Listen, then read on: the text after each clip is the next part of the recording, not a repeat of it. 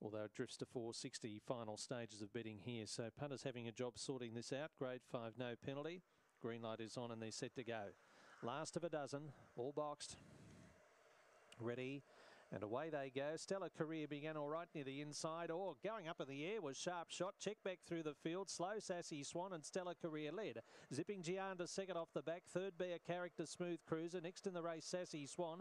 No Luck to Sharp Shot. Second last and Freeman's Hope is last of all. On the swing, 2 chances. Stellar Career led. Zipping Gian can get up on the inside. And Zipping Gian shoots through from Stellar Career and wins about a length and a quarter. 4 away third Smooth Cruiser. Then be a Character. Behind those Sharp Shot. Further back was Sassy Swan Freeman's Hope in 24.81.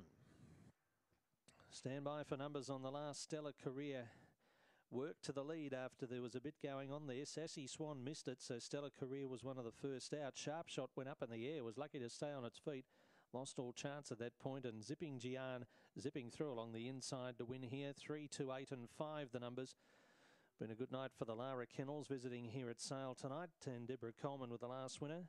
Zipping Gian was 460 into 380 on the fixed odds, and at about $4.30 on the tote has taken it out.